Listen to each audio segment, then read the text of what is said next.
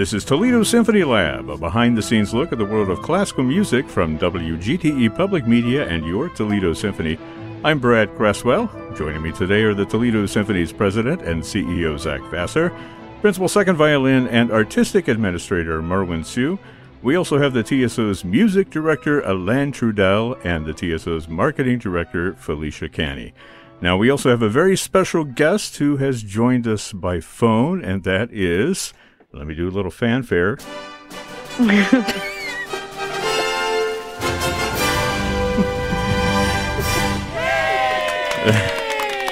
That is Renée Elise Goldsberry. Welcome, Renée. Thank you so much. That was wonderful. Yeah, well, you know, we like to make our guests feel very welcome when we bring them on. Very important. Thank you. This is Zach. That doesn't happen every time somebody says your name? Not at all. Okay. Especially not in my house. We'll see what we can do about that. Where are you right now? Are you in New York or are you out on the West Coast? I'm in New York, New York. New York. What a wonderful town, yes. Soon to make your way here to Toledo to the Stranahan Theater. I should mention the concert is Saturday, January 25th at 8 p.m. Great big musical party you're going to be bringing to us on the stage. Folks can find more information about this and tickets at ToledoSymphony.com. Also, the box office 419-246-8000. So, may I call you Renée? Is that okay with you? That's perfect. That's okay. What they call me. Okay. Well, I didn't want to... You got to ask. Yeah, exactly. Yeah, I guess I jumped the gun on that. Yeah, that's okay. I called her that before, too. But we're so glad that you're able to spend a little time with us today. The Toledo Symphony, sort of like your backup band for this appearance, right? And you're singing a whole huge number of different pieces, some Broadway favorites, maybe some soul, rhythm and blues, some gospel, that sort of thing. How long have you been doing these symphony concerts in conjunction with different orchestras? I started, it's been about 2 years, I think, with the Boston Pops. I just it kind of dropped in my lap to come and perform one set with them, and I just fell in love with it. I loved the just being in the space, and I loved the opportunity to sing, music that brings in like such a really diverse group of audiences to hear just the best musicians in the world play. I just loved the whole thing, and so we continue to develop the show from there. And now we've been. I actually come with my band, so it's a small band on stage with a wonderful orchestra, and we've been all over the country. I know that Boston Pops performance, looking at the little video you had on your Twitter feed, you seemed very excited to be going out there and doing that concert. It's hard to not be excited with the sound that's coming out behind you and all around you. It never, ever feels normal. It always feels like you're living a really surreal and wonderful experience. It's a beautiful thing. Yeah. Well, I guess we can't really talk about you and your singing without going back and looking at your career and some of the amazing stuff you've done. A lot of people know you, of course, from Hamilton, originating the role of Angelica Schuyler. Incidentally, we had Leslie Odom here. What was it, last year, I think? 2 years ago. Yeah. Yeah, he seemed to have a pretty good time, so. That's good. My 5-year-old son was in the front row of that concert, and it was Leslie Odom. He was just so wonderful. He pointed him out and said, "Oh, I'm going to be doing the clean version of the show just because of him." He felt... He's so silly. That's hilarious. What about you, Renée? You're going to keep it clean on stage? I'm super clean. That's what I thought.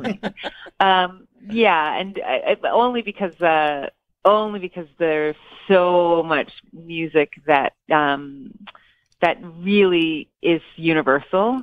Yeah. So you don't necessarily have to sell out at all in any way, shape, or form to find a huge audience that will enjoy it. Yeah, I think the very first big concert I did was at Brigham Young University. And they're quite specific about the kind of music you can play. Oh, yeah, of course. There, and so it kind of was a really nice way to start the whole, really to kind of cement what the message is of the show, and it really is a celebration of love.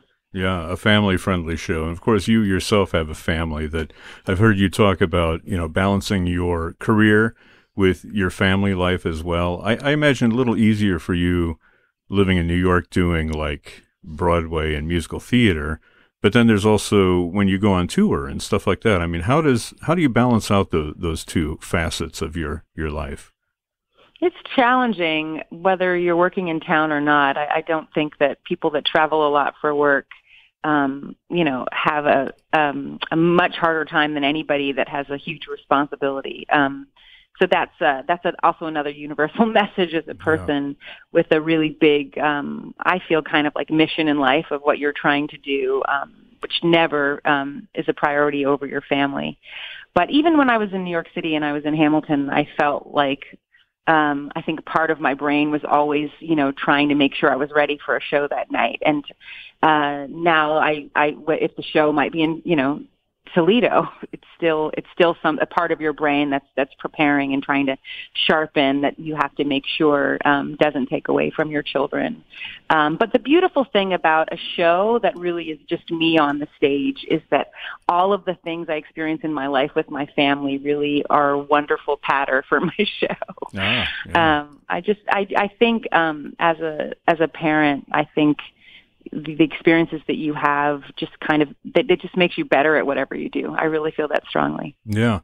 Well, let me just say, and I know you've heard this before, but you are an incredibly talented performer as well as actress and singer. My background for many years was as an opera singer. So I came out of the classical tradition, but I sit in awe of you for your ability to sing so well from top to bottom, the sound of your voice, the countenance that you bring to it, but also your pronunciation. I mean, listening to that song, that when you go into the rap in Satisfied from Hamilton, I understood every word. I mean, that is amazing, and you don't hear that very often in singers. How do you achieve that sort of thing? Oh, my goodness. I think that's just a lot of schooling. But also, I think it's just the way that I talk. And I think the beauty of really well-written music is that you want every word to be understood. Yeah. There are no songs I do in my show, even the ones that are not from Hamilton, where the lyrics don't matter.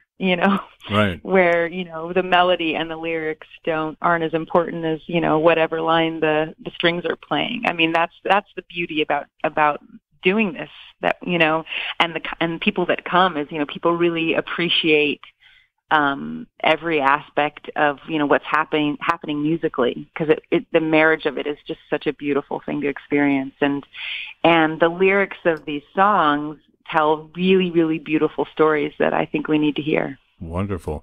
Now, I think folks might be interested to know, I know that you grew up in Houston, but you also have connections to Detroit, right?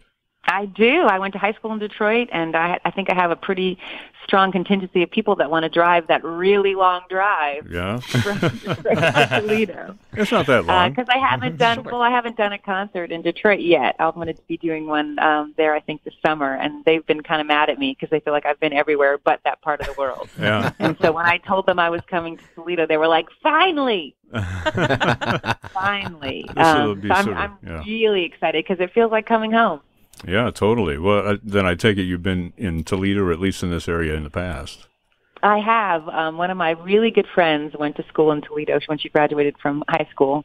Oh. And that's when I discovered how close we are, because I got in the car and I'd go visit her, listening to James Taylor all the way. Yeah, I had that that greatest hits tape back in the day. That's what it was. Tape. I just want to point out tape. Yeah.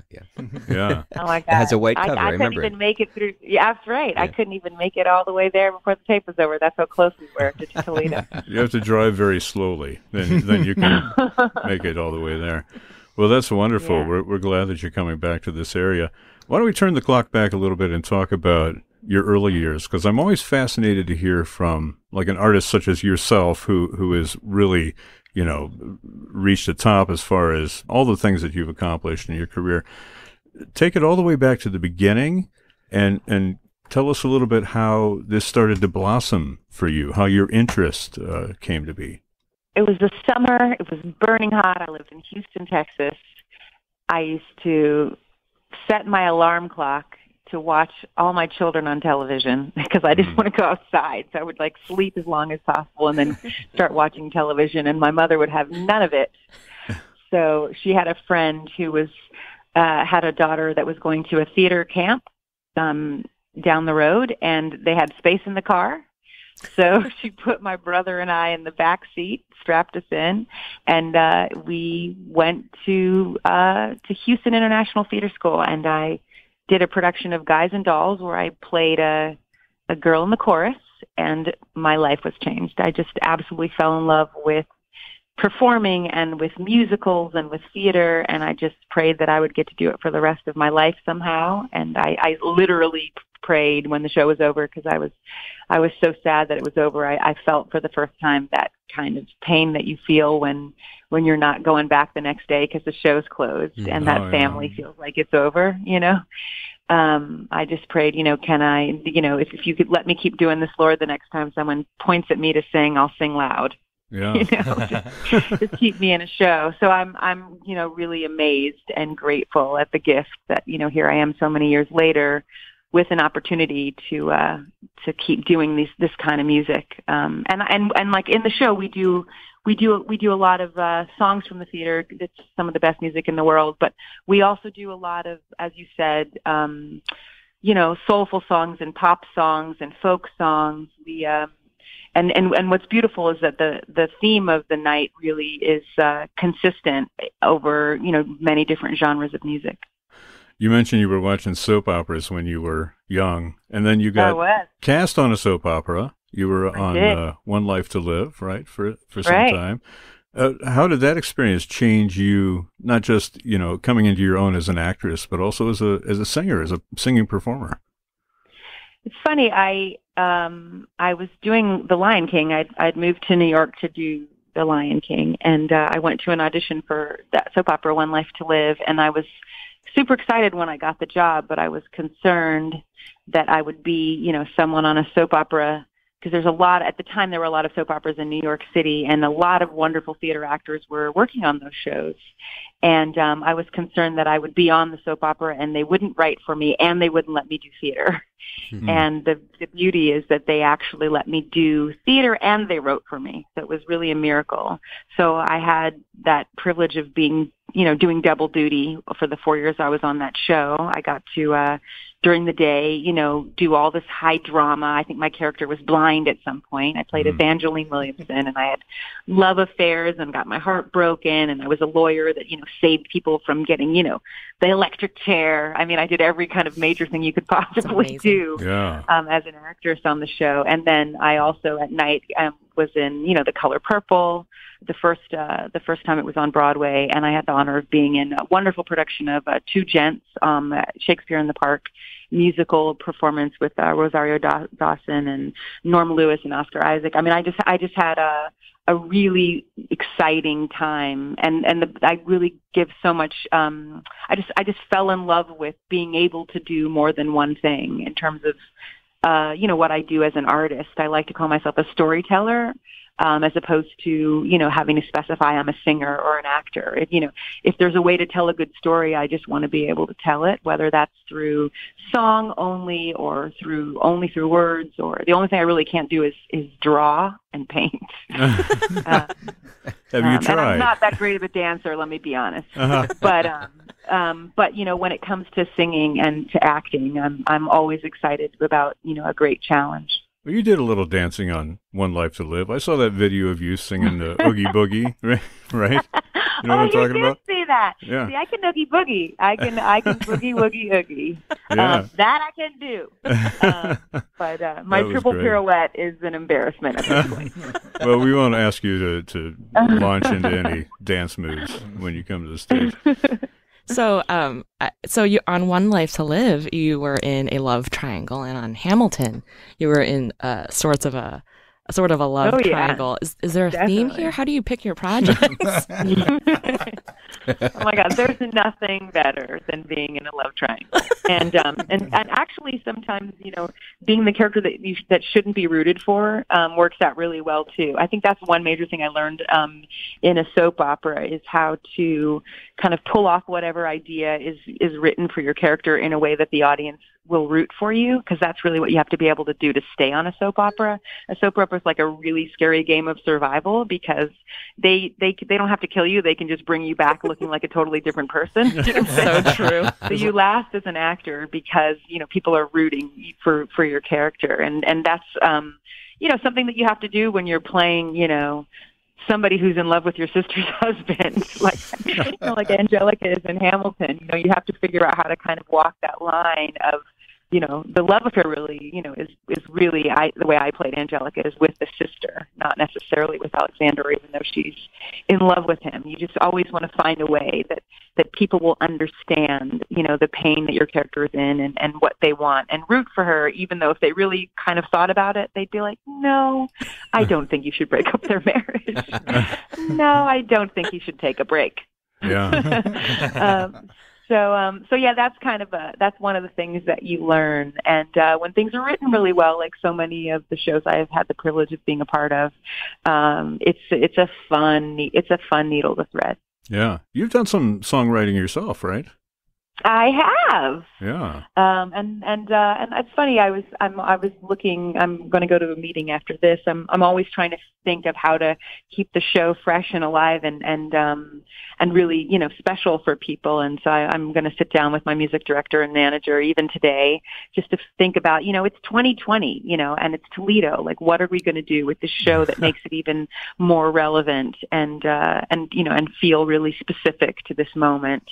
Yeah. And so I was just kind of listening to a lot of music and listening to my songs that I do and trying to, just kind of rethinking and going through it. And I realized as I was listening to a million songs on Spotify that what I really need to do with the show is to add some of my own originals into it, because I think people want to hear, they also want to hear what you have to say. Yeah. So that's kind of the next thing. I'm always kind of trying to evolve it, and I think that would be an interesting way to go. There's what you hear now in my show is maybe every major songwriter, because I feel if you come to hear your orchestra play, you should hear them playing the best music, without question. And music is about a relationship. And it's really wonderful to hear music that you've had a relationship with, that predates the person that you're coming to see. Yeah. So that's mainly what you get. But I'm considering adding some more original work to the show at some point. Well, that would be fabulous. It seems like you pour so much time and energy and thought into these basically one-offs where you're going and doing, one performance. Do you feel like it's more incumbent on you to really pour everything into a one-time only show as opposed to when you're doing, 6 or 7 a week on Broadway? It's a great question, and that is exactly how I feel. It's actually, paralyzing. But I feel, I do feel a greater responsibility. Somehow or another, I think it's easier to play a character in a show than it is to just be yourself in a moment. And I think if somebody comes to spend an hour or two with you, they should feel, that they heard really, really wonderful music, but they should also feel like they know you. They should feel like they spent a couple hours with you. And it shouldn't just be about the songbook. And so it's really important to me to be as open and candid as possible about just kind of who I am, and so that you would feel like that this beautiful symphony space was our living room, and we're having a really great time together, and that's that's always my goal, and I'm always happy at the end of the night when people don't want to go home. They want to hang out a little bit longer. That always makes me feel like it worked. Renée, I know you're going to be working on some of the songs that we'll be enjoying, but is there anything on your set list that's an absolute must-have? Well, I don't think I could get away without singing songs from Hamilton. Yeah. So that ain't going nowhere. I'm hearing a silent chorus of your fans screaming right now. Yeah, we're screaming silently. Yeah. I don't think, Hamilton was 2016. I don't know. No, definitely. So 4 years ago, right? So 4 years ago. Yeah. What's really beautiful is that the music from all of the music we're doing is really timeless. It really is. It's really timeless, and that's it's just a testament to really great songwriters that are writing about what we're singing about is love, right? Really, and I didn't know when I was going through my career and having kind of winning roles in certain shows that there would be a theme that could kind of carry me into concerts around the country. But that's what ended up happening is there, when you think about Rent and The Lion King and Hamilton and a lot of some of the more kind of pop tunes that I do in the beginning of the set, that is really the theme. And it is universal. It is timeless, and it feels good. It really feels good. Yeah. You mentioned earlier the quality of great writing and how much that improves the experience of being on stage. You also talked about the sound of an orchestra all around you. Is there one of those wonderful feel-good moments when the words coming out of your mouth and the sounds around you just kind of click? Oh, my goodness. Honestly, I'm like that waitress that you ask, what should I get here? And she says, everything's good, and you roll your eyes. Because, I really feel that way. And what I'm looking for when I dissect the set is any moment that doesn't feel that way. Mm-hmm. I don't want there to be one moment that feels like, why did we waste time on that verse of the song? I really am always trying to, because I can tell you that I feel that way about 90% of the whole show. Yeah. I mean, to the point where, we probably do the show every maybe 3 weeks or so. And I'm always, and so because we're not on a tour that it's every single night. So we have enough time in between shows that we're oh yeah, this is the jam, the band. It just, we're happy to play the songs because we've kind of missed them in that couple of weeks. And that's a testament to, I think, some really great arrangements. And you know what? A really great orchestra. It's just, and I also have to say, the conductor, it's fun to be on stage, and as not the star. There's the conductor right there who's killing it, and it's fun to have that personality up there, leading the way. Speaking of conductors, we have our music director, Elaine Trudell, here, and I want to shift gears just slightly. Elaine has done a lot in the role of education with the symphony and working with younger audiences. And I wonder if you'd mind if I read a quote of yours, Renée, about music education. It goes like this: education teaches students how to write their name. Arts education teaches students how to find their signature. I think that's really... I did say that. I can't believe it. You know what you could have done to me? You could have said the quote and asked me who said it, and I would have it. Okay, let's go back. No. But it's a great quote, and it's profound on certain levels. Yeah. What were the circumstances of coming up with that phrase? Oh, my goodness. Well, I think, sadly, it's my concern about the future of the world and the fact that you have to actually be quite, well connected to get arts education in school. And it scares me because I don't know who I would be if my, music teacher in 5th grade didn't, single me out, for, being bad and making fun of her in the back of the classroom and, start giving me solos. I didn't know who I would be without, this identity and this kind of ability to use that energy directed in a positive way. And it worries me. It worries me that, I'm not doing enough and that we're not doing enough to make sure that, the kids that are coming up behind us have that same music teacher, that's standing there, with an eye to be able to find them and to, give them a job, Yeah. So it concerns me. So that's what it came from is just gratitude for this road that I'm traveling and wondering what my life would be without it. Now, you're saying what? You were hanging out in the back of the class and your music teacher brought you up. How did that work? What was that about? I was just in the back, making fun of her voice making. I was a clown in the class and making all my friends laugh. And, she heard me and she busted me. And instead of, sending me off to detention, she basically said, "Oh, we have a singer in the class." And she, started having me do solos in school, and some of the teachers that, didn't necessarily love me all of a sudden thought I was amazing, and and it just really, I think, changed the ways that I think about myself, and just having something that you think you're good at is everything. And even if it doesn't end up being what you end up doing for a living, these skills that we get when we're in art class they're transferable. They make us better everything. I think better parents, better lawyers, better truck drivers. I mean, these things are this saves all of our lives. Well, I think you're speaking to a room full of parents with kids right now. We all have young kids, all of whom we're trying to, foster interest in the arts. And how, as a parent, do you see those sparks of interest in your kids, and how do you kind of keep those alight? It's interesting because I always worried about, just ironically, I used to be like, oh God, I hope my kid wants to be a doctor, or something, an engineer. Because, the family business is, as far as I'm concerned, it is, the arts and entertainment. But it's not like, I can give them a job, so I'm always like, oh God, I just hope that, I feel like your interest in this should be organic and not because, you grew up in, backstage at Hamilton. I feel like you should have a really kind of, you should do what you want to do because it's really, signature, as I said, to who you are.